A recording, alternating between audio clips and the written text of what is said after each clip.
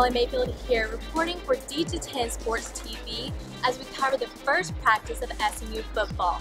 Head coach Chad Morris says all players are healthy, except for freshman defensive linebacker Jordan Gibson, who will be sitting out due to his shoulder injury.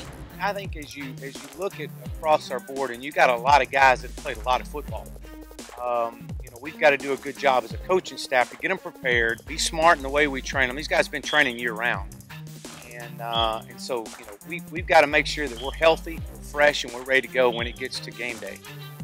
Now we're going to strain them hard, we're going to push them hard, but at the same sense, we've got to be smart about the way we cover our players. Some players that fans should keep an eye out for this camp: transfer Rafe Peavy, wide receiver Cortland Sutton, and quarterback Ben Hicks, who will be starting this season.